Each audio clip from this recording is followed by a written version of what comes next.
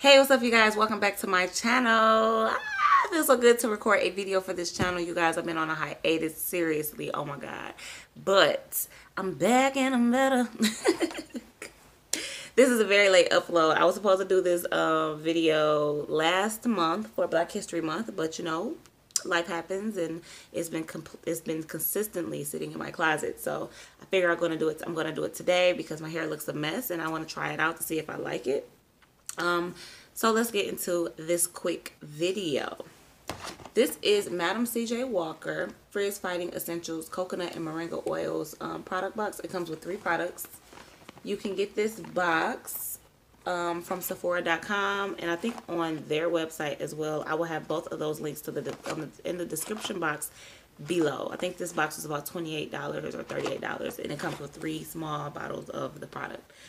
The reason why I didn't buy full bottles is because I don't know if I'm going to really like the products, and I have been consistently trying to get rid of all of the products that's in my closet.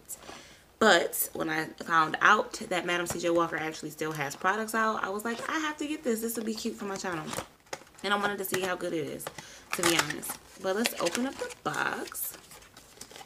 It does come with a 3 fluid ounce container of the curl conditioner, softening and detangling. This is what it looks like. The packaging is really, really cute, you guys. Really, really cute. I really like the packaging.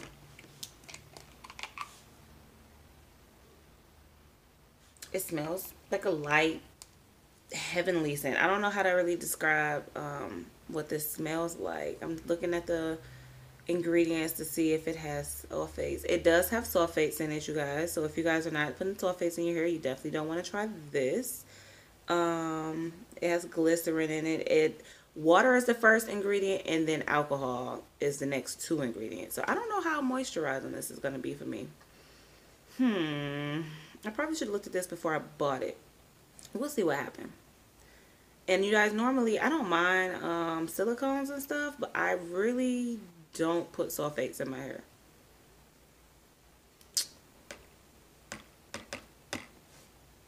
I'm going to try it out to see if I like it. I'm pretty sure I'm probably not, just because it has sulfates in it. But we'll see. I might be surprised. And then this is a 3 fluid ounce of Humidity Black Curl Gel, Shaping and Defining. And it says wavy/curly hair. Once again, this has glycerin in it as well. Water is the first ingredient. The gels, my hair normally likes gels that does have water as like the first ingredient. Like the... hey, what's the one called that I love that I just ran out of? It's not Carol's Daughter, or is it Camille Rose? Whatever the curl, I don't remember. Y'all know it was in my last. It was in my last video. I think it was. I don't remember what the name.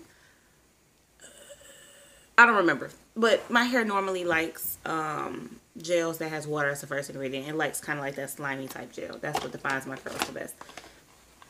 And then this last product is Scent and Shine Coconut Oil. This is how this is packaged. Okay, it has like a little story of Madam CJ Walker in here. Oh,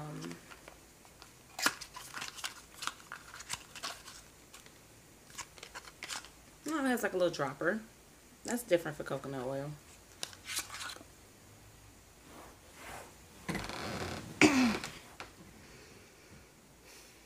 Okay, this says Scent and Shine Coconut Oil, nourishing and moisturizing. It's 0.15 fluid ounces. This is what it looks like.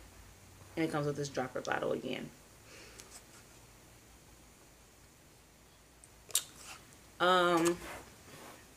Here's my thought process.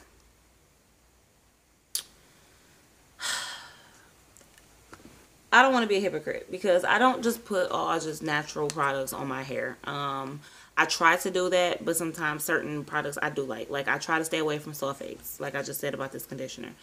I don't mind silicone, so I'm not 100% curly girl. I just dropped a dropper, y'all, under my couch. But I'm not completely like curly girl method. But my only issue is with oils and stuff, I tend to like to use straight organic oils. I don't think this is an organic oil because coconut oil, as you guys will know, will get a little hard when it's cold. I live in Detroit, Michigan. It's been very cold. And because it's been very cold, there's no way that this oil would have stayed this way. It would have definitely, my son just walked in the room. Yeah, so it would have definitely gotten harder. So I don't think this is completely organic coconut oil. Let me read the ingredients to see. It says caprylic triglycerides. I'm pretty sure I'm not pronouncing that right. I'm not a scientist, okay? But it does say in parentheses coconut oil. And then next it says fragrance, essential oil blend. So this, my question is, what essential oils is in here? Like, you know, I don't know if I want to put this in my hair. It literally smells like fake coconut scent. Like, does that make sense? Yeah, I don't know if I'm going to put this on my hair. I might put this on my face or something. I don't know, you guys. I probably won't be trying this one. I don't put coconut oil in my hair anyway. I've been using the Miel Organics Mint Almond Oil. My hair loves the olive oil and almond oil. So that's kind of what I've been sticking to. And I mean like straight organic. Like if I run out of mint almond oil, I normally just do straight up almond oil from the grocery store, or I'll do straight up olive oil, extra virgin olive oil. And yeah, like even on the ingredients for Miel Organics, it says glisten soja, which is soybeans oil, and then it says prunus, whatever that word, y'all, I'm not about to sit here and try to pronounce that. It just basically says sweet almond oil in parentheses, and then peppermint oil. And then it says product contains some certified organic ingredients. Here's my thought process. I should be able to pronounce what's in my hair products, because if I can't pronounce what's in my hair products, then it's not completely organic. There's some type of chemicals in it. This right here is the truth. Straight up regular almond oil, sweet almond oil though, not just plain almond oil. I like sweet almond oil on my hair, and then extra virgin olive oil. But yeah, so today is my wash day. I'm going to definitely show you guys in the next clip as I apply the conditioner, how it detangles my hair, how I like it. I'm going to basically apply that after I co-wash with Carol's Daughter Hair Milk Cleansing Conditioner. And after I normally co-wash and deep condition, I'm going to try to deep condition with their conditioner. If I don't feel like it's moisturizing, I'm definitely going to go ahead and do a deep treatment with the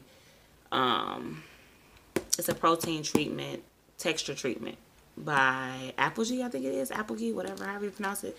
And then I normally follow up with a leave-in. Today I'm going to be using the Main Choice Ancient Egyptian Cuticle Control Leave-In Lotion. And then I follow up with that Miel Organics almond oil. And then after that, I style my hair after I get out the shower and dry off and put lotion on. And I'm just going to do a flat twist style today. So nothing major, just something to do. And I will see you guys in the next clip. Okay guys, so in the previous clip I showed you guys the texture of my hair. I do have on gloves because I just got my nails done and I have my nails over now and I don't like to snap my hair. So that's why I'm wearing gloves. But I'm going to show you guys how I apply my conditioner because I know kind of a live reaction of how I do it.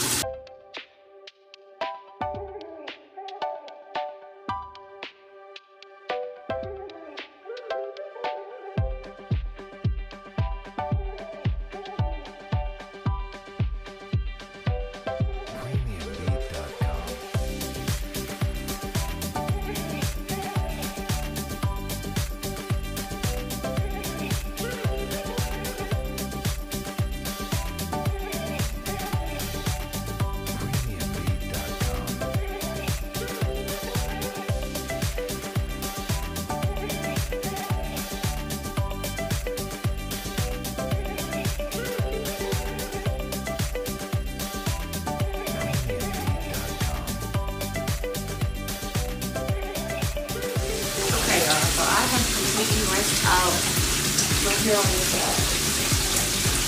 Whenever I thought it was really good for my hair, I rinse it out. But my final thought as I rinse it out is that it might be moisturizing I would like to do. It's not a bad conditioner. I'm almost wondering if I should just try another conditioner that they have without coconut in it. Because my hair sometimes just like coconut in it, to be quite honest. But it's not bad. And I just want to take a moment to say to you guys to make sure that you are rinsing out your conditioner in cold water. Because I know it's right now, and it's go. But it's supposed to help fill in the moisture. my back, my hair is about 60% dry. My final thoughts is that this all, I'm not gonna say 3 because I didn't try the coconut oil, but the 2 products that I did try was a fail. Okay. Fail. I don't like how my hair feels.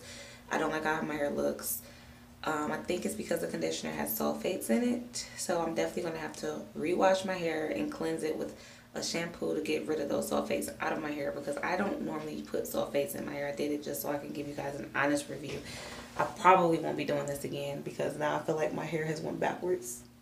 I haven't had a bad wash and go in quite some time, so this is definitely not a good moment for me, but I'm rocking my hair like this so I can go get something to eat with my husband, and I'm gonna keep it moving. But yeah, on my channel I will definitely be posting failure videos, successful videos. I don't want to just post the videos where my hair came out popping, because my hair don't come out popping all the time, especially if you guys do fail and you don't have time to refix your hair. I'm going to be showing you how you can style it and just get it out the way until you have time to redo it, because the truth is that natural hair, you definitely yeah, natural hair, you have to have trial and error for sure. But I hope you guys enjoyed this video. Don't forget to hit the subscribe button and hit the bell so you can be notified when I upload. I will be uploading on my hair channel at least once a week. Thank you guys again so much for watching. Have a great weekend. Have a great week. Bye.